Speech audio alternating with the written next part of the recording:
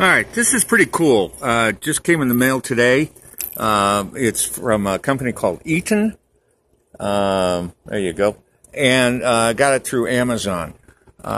What's cool about it is, you never know what's going to happen down the world. It's kind of crazy. This gives you a weather radio.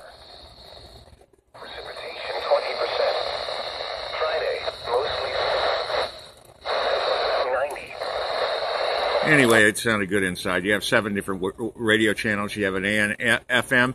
You have a crank, so you want to crank it, which means if you have no batteries. It also recharges with a USB port on the back, and you can also recharge your phone from it if it is charged. So it's a two-way street there. AM, FM, weather radio. On the top is a solar charger, so if you don't have batteries or anything else, the good old sun, Sol, or whatever we call it, will do it for you. They have NiCad batteries here, which charge up that way. On the side, you've got a light.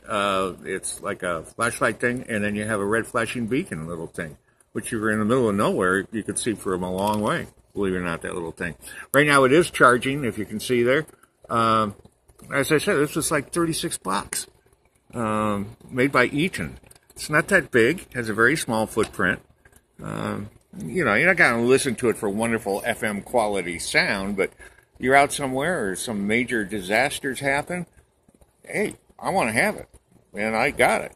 And I recommend you get it too, because it's a good value. It was designed in California and built in China. Yes. Yes, Donald probably doesn't like that. But the Donald, well, what can I say? I got to have a little radio that works in times of trouble, Donald. All right, you all stay frosty, and look for it. Amazon or any place else you can pick it up. It's made by Eton, Eton, and it's got a little Red Cross logo on it. That means they gave some money to the Red Cross to do that, which is a good thing. Yeah. All right, stay safe, all.